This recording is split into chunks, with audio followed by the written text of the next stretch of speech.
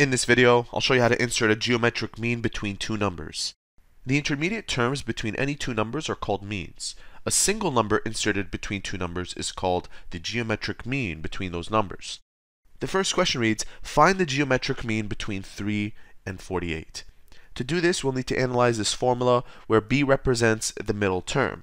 A represents the first term, so a is equal to 3, and c represents the last term, which in our case is 48. All we have to do from this point is substitute these values into the formula, where b is equal to plus minus the square root of 3 times 48.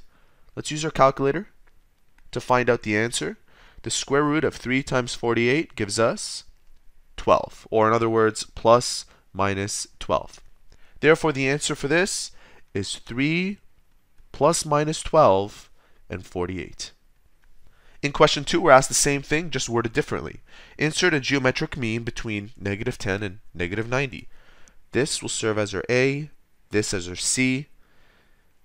B is equal to plus minus the square root of negative 10 times negative 90. Using our calculator, the square root of negative 10 times negative 90 gives us 30. So b is equal to plus minus 30.